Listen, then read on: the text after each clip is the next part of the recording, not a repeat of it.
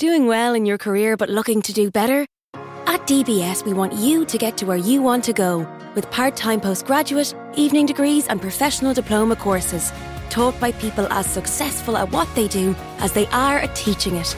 Kickstart your career with real-world learning. Apply today at dbs.ie. The Johnson Wax Program with Fibber, McGee, and Molly.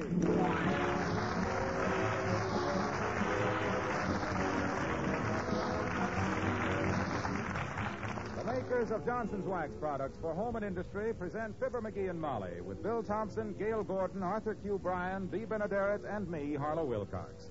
The script is by Don Quinn and Phil Leslie. The music by the King's Men and Billy Mills Orchestra.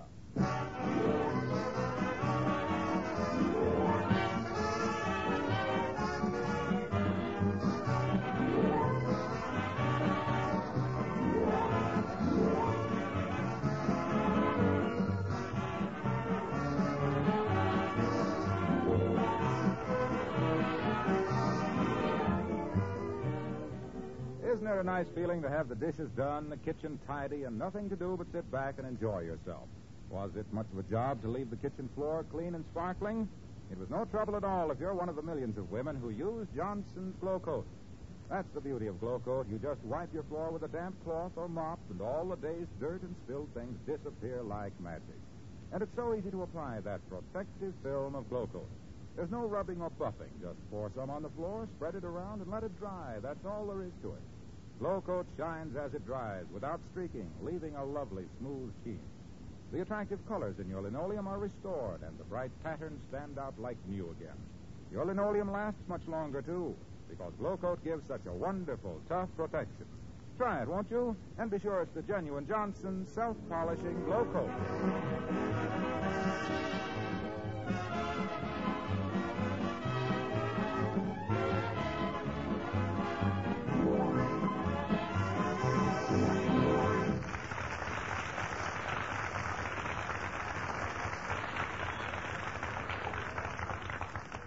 Arguing with a banker is like riding a horse on a merry-go-round. You never get any place.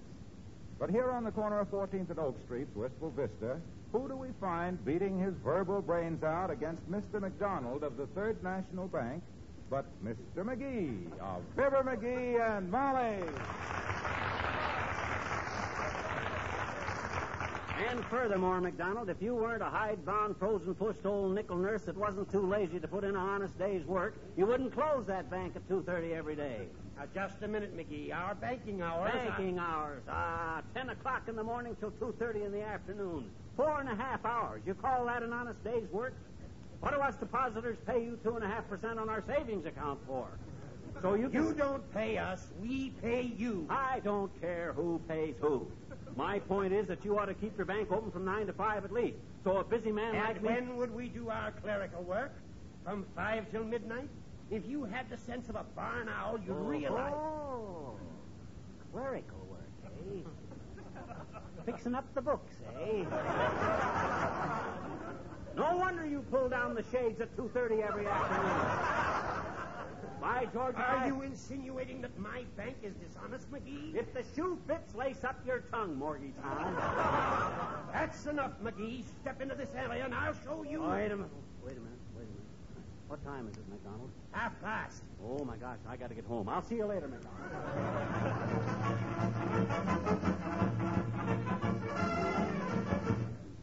And what did Mr. McDonald say when you started to take off your coat, dearie? He ran like a rabbit. One more word out of him, and I'd have slapped him into a Peruvian debenture. Say, McGee, I almost forgot. Huh? While you were gone, Red Cross headquarters called up. Oh. You are the captain for this neighborhood. For this neighborhood? Sure. You mean they didn't make me chairman of the whole Wistful Vista Drive? Why, those ungrateful, short-sighted... No, dearie. You know they have the same chairman every year. You mean... Mr. McDonald of the Third National Bank. Oh.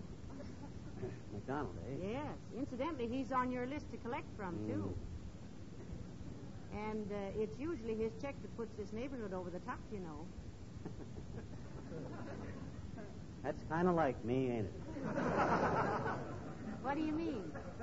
I'm the kind of a lint head that picks a fight with Henry Ford in the morning and invents a new kind of a spark plug in the afternoon.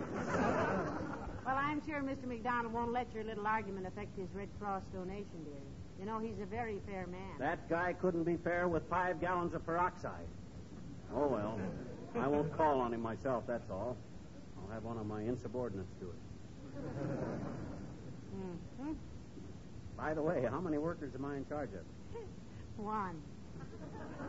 One? Just one? Who is it? You. Me? You mean I got to work this whole neighborhood all by myself? And I got to call on old McDonald? Why, my gosh, I won't... Come in. Oh, hello, Dr. Gamble. So nice to see you. Hello, Molly. And good afternoon to you, leak cheek. Good afternoon, Doctor. Mighty decent of you to stop in, sir. Won't you sit down, Doctor? Excuse me, I must be in the wrong house.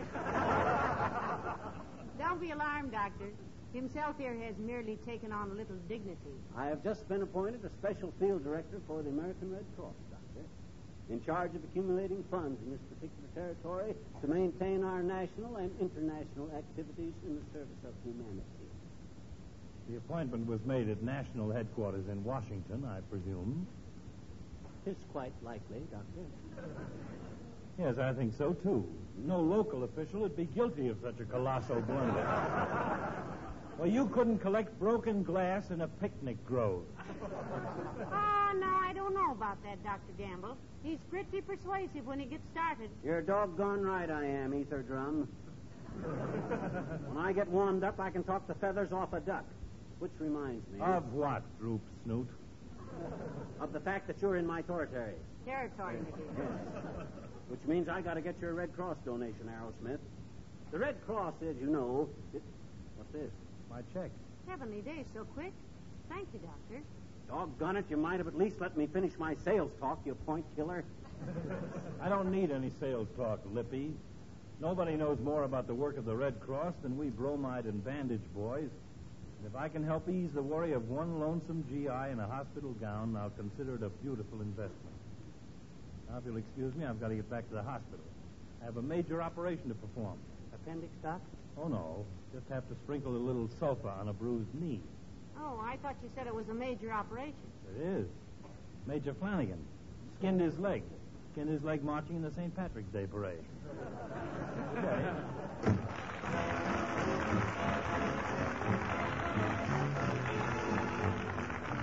Billy Mills and the orchestra and Laughing on the Outside.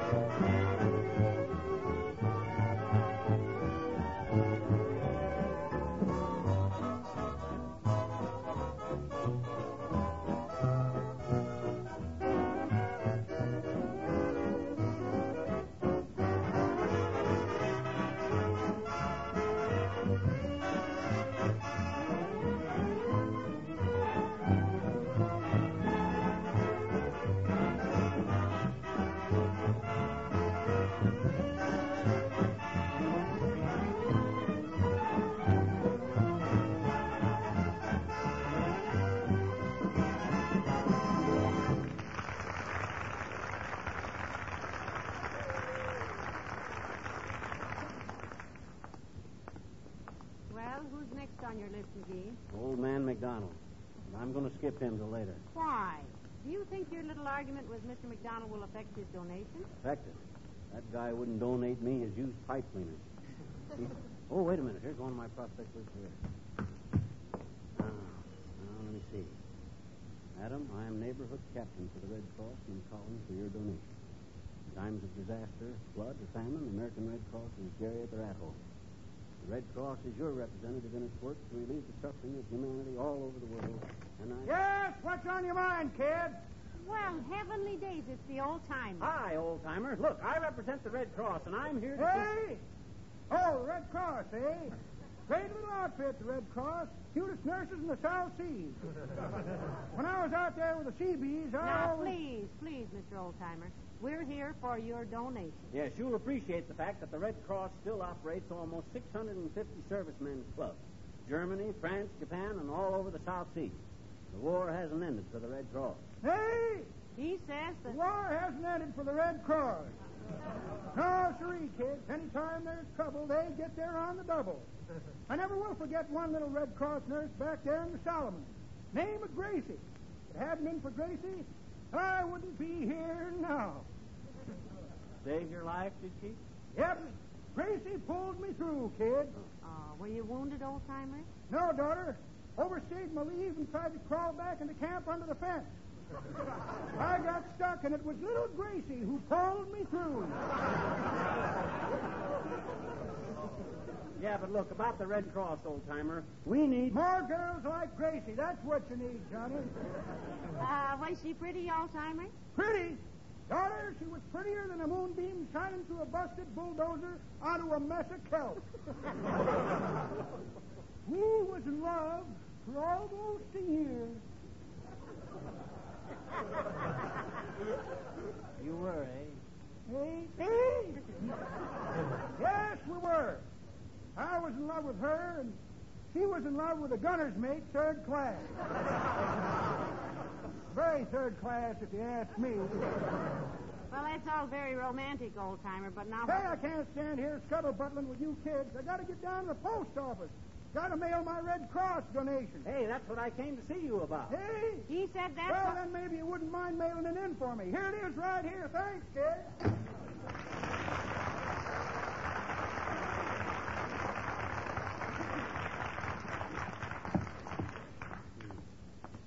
Well, you don't get much chance to practice your sales talk, do you, dearie? Ain't it disgusting?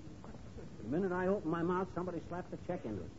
At this rate, I never will be prepared for old man McDonald. And he's the nastiest... Wait a minute, dearie. Huh? This house is on your list. Who lives here? Let me see. Lou Wasey. You know a Lou Wasey?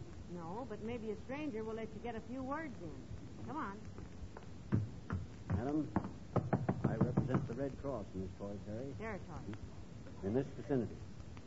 The Red Cross, as you know, must raise $100 million in the 1946 drive. And, good afternoon, madam. We represent... Who you calling madam, mister? Ooh. Oh, pardon him, I'm sure.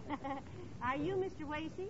No, I'm Myrna Loy. Mr. Wasey left on the 12 o'clock rocket for Mercury. He's in the thermometer business, you know. Now, what do you want? I'm busy. If you'd shut that big muskrat trap of yours for a minute, smart guy, we tell you. We're collecting for the Red Cross, which, as you know... Well, why didn't you say so? Here's my check. Sorry I couldn't make it more.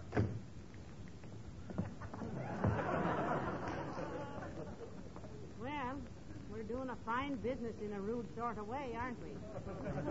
Doggone it, don't anybody want to know why they're giving to the Red Cross? Well, I think most people know about the work of the Red Cross, sweetheart. They've been doing business at the old stand for a long time now. Here's your next call, number 94. Okay, go on.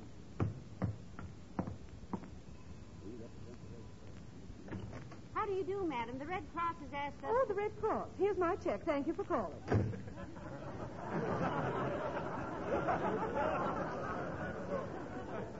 You may close your mouth now, dearie. It's all over. I'm getting tired of this. Next place we go to, I'm just going to ring the bell and stick out my hand. That'll probably be the place where they have a fox terrier which is allergic to human fingers. I don't care. By George, I'm going to get in one sales pitch if I have to. Oh, hi, Junior. Just the guy I wanted to see. Hello, pal. Hello, Molly. Out for a walk? No, Mr. Wilcox. We're out collecting for the Red Cross. And you're on my list, Junie. Now, look, let me tell you a few things about the Red Cross. In the first place... No, you don't have to tell me anything about the Red Cross, pal. And incidentally, here's my check, all made out. What's the matter? As much as I could spare, pal. A little more, as a matter of fact. Oh, the check is very generous, Mr. Wilcox. I don't think that's what's annoying him. Well, speak up, friend. Don't just stand there and glower at me. Look, Junior, I worked very hard whipping up a sales talk about the Red Cross. And what happens? Every place I go, the minute I open my ruby lips, somebody puts their money where my mouth is. Nobody will let me talk. It ain't fair. Well, maybe you've got the wrong approach, pal. Basically, you know, all selling is the same. In the first place, you've got to have confidence in your product. Oh, he has, Mr. Wilcox. He knows the Red Cross is the finest. Now, like me with Johnson's Wax, I'm selling quality. I'm selling cleanliness. I'm selling beauty. I'm selling a service as well as a product. Well, that's very like the Red Cross, the service they give And us. when I tell about the amazing number of things that Johnson's Wax is useful for, Yeah, but... I feel that I'm a great deal more than just a salesman. I'm a friend of the family. Yeah, but what's that got to do with it? Why, with wax-protected floors, furniture, luggage, picture frames, windowsills, radios, and golf bags to talk about, I'm not just a guy that's peddling wax. The heck you ain't.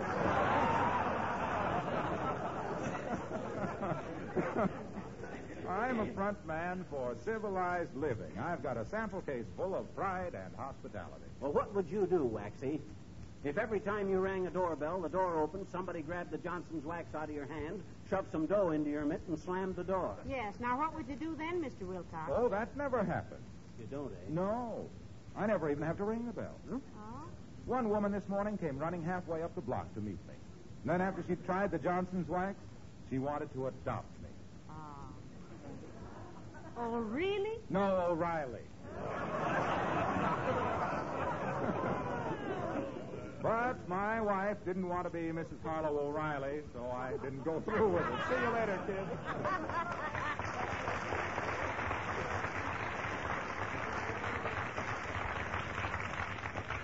I wonder if he cleared that with Danny Kaye.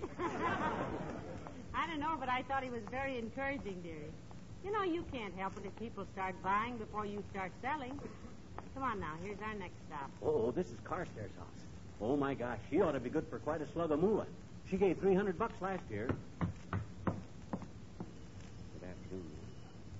Now listen, give her the old sales talk, Pet, and maybe she'll make it 500. Just watch me, kiddo. Fireball McGee, the demon salesman.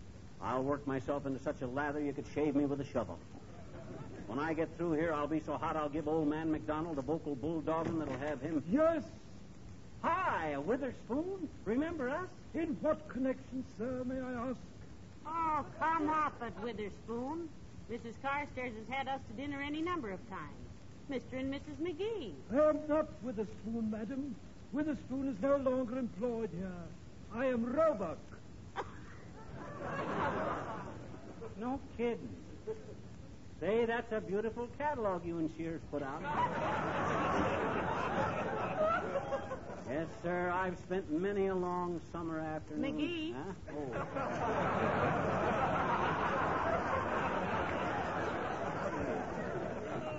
Oh. McGee, please tell Mrs. Carstairs that,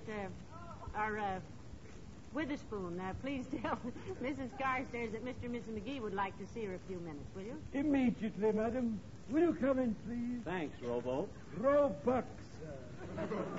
I shall see if Mrs. Carstairs is at home.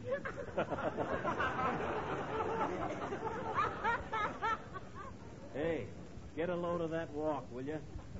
He's either had military training or had his hips lifted. You know, McGee, I'm glad we don't have a butler. Yeah? They always look like somebody had just cooked some cabbage in the next room. And I often do. Yeah. I'd always be afraid Treacher would keep us after school. However, in a stuffy old mausoleum like this, it is... Oh, hi, Carstairs. How do you do, Mr. McGee? Good day, Mrs. McGee. How nice to see you. Tell Millicent why you are here, McGee. Oh, pray do, Mr. McGee. And then you must excuse me. I'm packing for a flying trip to the West Coast. No kidding, Carstairs. Business or pleasure? Oh, both, Mr. McGee. Uh-huh. I have a niece in San Diego I haven't seen for many years.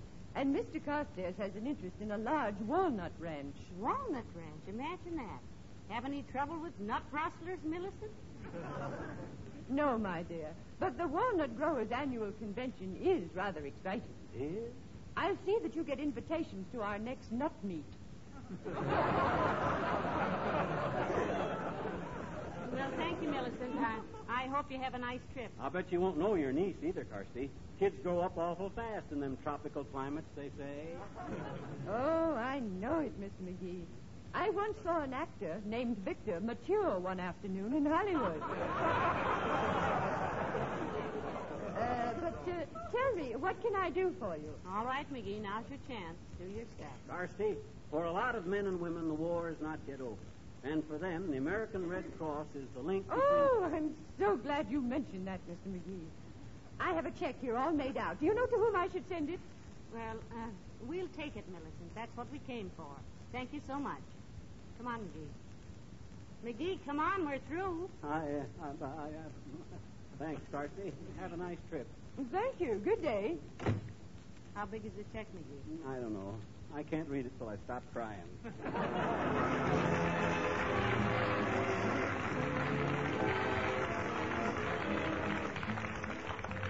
And now the King's Men sing Ken Darby's Make Mine Music. Make mine music and my heart will sing. Make mine music and it's always spring. All the world goes romancing when melody fills the night. And even the stars go dancing to the music of the moonlight. Make my music and I'll dream of you. Make my music and my dream comes true. Music will play the shadows away when everything seems to go wrong. So make my music and life will be a song.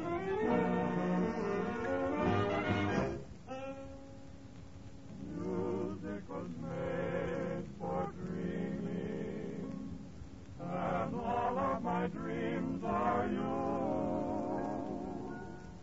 You are every note of every song I ever knew. Make my music and my heart will sing. Make my music and it's always spring. Music will play the shadows away when everything seems to go wrong. So make my music and life will be a song.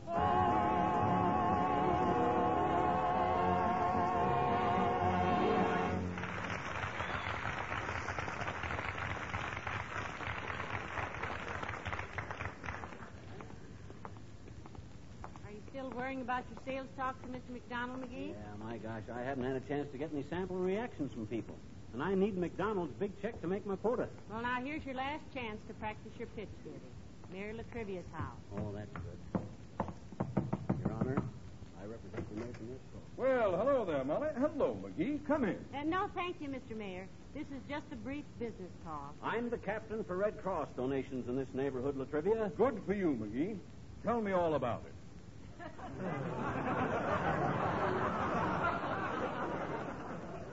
Are you kidding? Why should I be? You mean you want to hear a few facts about the Red Cross, Your Honor? I think it would be very interesting. Well, in the first place, Latrivia, to carry on their work, the Red Cross has got to have $100 million this year for overseas, home front, and disaster activities. This is the most important... Excuse me a minute, McGee. Huh? Here's my personal check. Now, what were you saying? Does this matter now? This is the most discouraging thing I ever tried to do in all my life. Hey, what's the matter with your foot, Latrivia? Oh, that's why I'm home at this hour, McGee. I stopped on the street to pat a horse, and it stepped on my foot. It was a big gray horse. You don't have to talk. You don't have to talk baby talk to get sympathy from us, Your Honor. Baby talk, but I wasn't. Anyway, what difference does it make what color the horse was? I didn't even mention the color of the horse. You said it was a big dray horse. But it was a big dray horse. It was a roan. It wasn't alone if you were there with it. I didn't say it was a loan. I said it was a roan, a brown horse. Oh, well, that's a horse of a different color. What's a horse of a different color? A roan. First you say it's dray, and then you say it's brown. And But it was brown. A big brown dray. A big brown dray. Make up your mind, Mr. Mayor. Now, which is the... Which? What? Dray or brown? Now, wait a minute. I didn't say it was a gray. I said dray. We know you did, Mr. Mayor, and when a man your age gets kittenish about something... I was not being kittenish.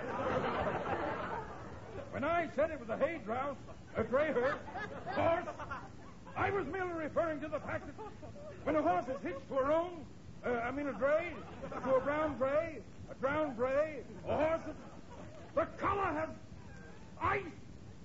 You, it.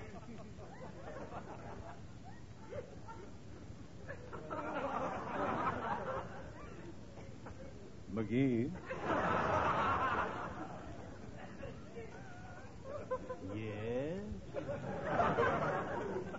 There is a scale at the corner drugstore. Yes, we know that, Your Honor, but... And here are 2 pennies. What do we do with them? Go away.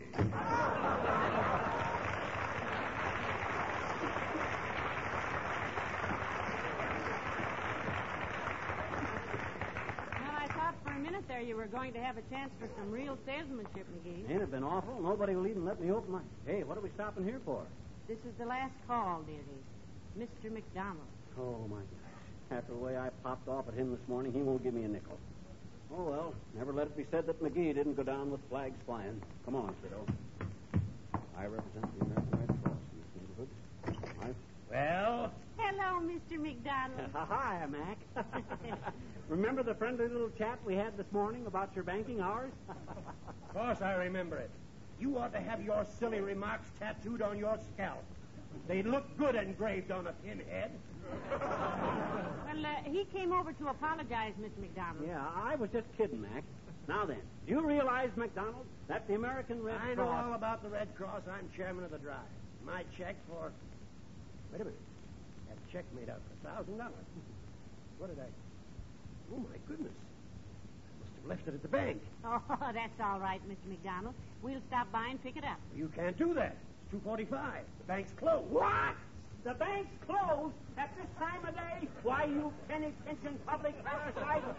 If you keep reasonable hours in that poor man's Fort Knox... No, just a minute, McGee. You don't realize... I do, too, realize. You keep your bank doors open just long enough for the morning deposit. You're so scared somebody will draw out $1.50. No. Don't you talk to me like that, you petty larceny paper snatcher. All you come in my bank for is to steal bladders. Fill your fountain pen. And when you come Now, just a darn minute, McDonald. Oh, this is ridiculous.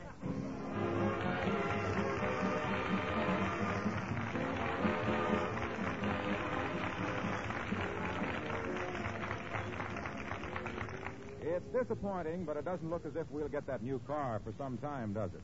While you're waiting, how'd you like to make your old bus look almost as shiny and polished as a new one? Sound good? All right, here's the secret. Johnson's Car New, and surprisingly little of your time. Now, I don't mean that Car New will turn an old Stanley steamer into a new Cadillac, but it honestly will make your car look 100% better. Car New is the famous wax-fortified liquid cleaner that both cleans and polishes in one application.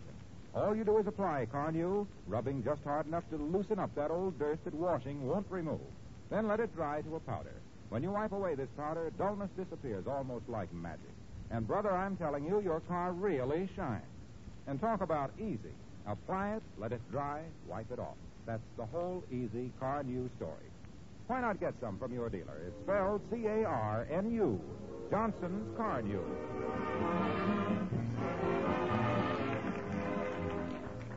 Ladies and gentlemen. gentlemen, I don't think we have to give you any sales talk about the Red Cross either. So we'll just say give generously to them this year. You couldn't think of a better cause to save your lives. Good night. Good night, all.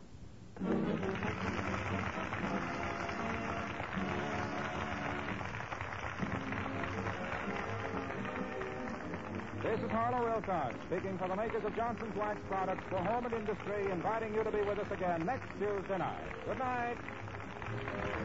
This is NBC, the National Broadcasting Company.